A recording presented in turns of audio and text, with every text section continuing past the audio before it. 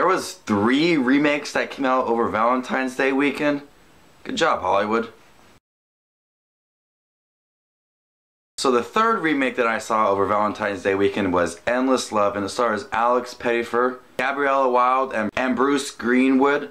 And it's a cliche movie about a young boy and a young girl that fall in love over summer, and she has to go off to college, and they just fall so madly in love and they don't know what to do. Just spend the last few weeks of summer left and see where things go, and they fall madly in love and they just can't handle her leaving for school. And in the kind of beginning, I kind of got like this Dirty Dancing vibe of, you know, this guy that works at a resort and this young girl who's innocent comes and he changes her and everything. Kind of that Dirty Dancing vibe there. From the trailers, I was kind of iffy on seeing this movie. It looked nice. It was like, you know, innocent love story of changing this girl and everything. So I kind of like love stories. Some of them are hit or miss, so I was like, yeah, I'll give it a shot. This movie is very cliche, very predictable, and it has a very, very cheesy love story that has been done many times before.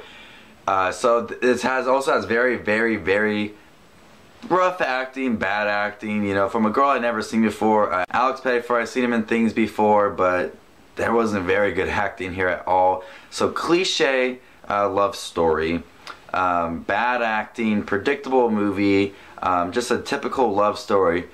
But for some reason, I actually really enjoyed it.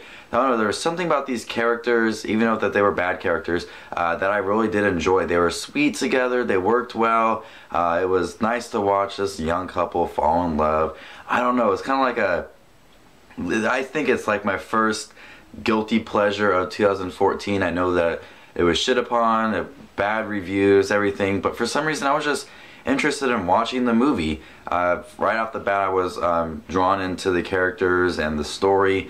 Even though I've already seen this kind of story before, I was just interested in it. And I knew what was going to happen at the end, but I was waiting for it to come at the end and just like, oh, I hope that they do fall in love. Even though that they're going to, I just was wondering how they're going to pan it out and everything. I was just wanting that to come into the end because I just wanted them to be happy, because, you know, these love stories have this structure of meet, fall in love, hate each other, fall back in love, and at the moment where they hate each other, I'm just like, I want them to fall in love again. These characters make me feel for them, and I think it's just a guilty pleasure movie because I know it's that cliche, predictable, cheesy love story with bad acting, but for some reason I just really did enjoy it. I don't know, did anybody else enjoy it? I know it has a really low percentage on Rotten Tomatoes, but for some reason I just walked out and go, wow, I actually did enjoy this movie. So I'm going to go ahead and give Endless Love a B-. Even though it has those cliche, cheesy love moments, been there, done that characters, everything was seen before, I actually did enjoy it. So this is Just Watch the Movies with his review for Endless Love.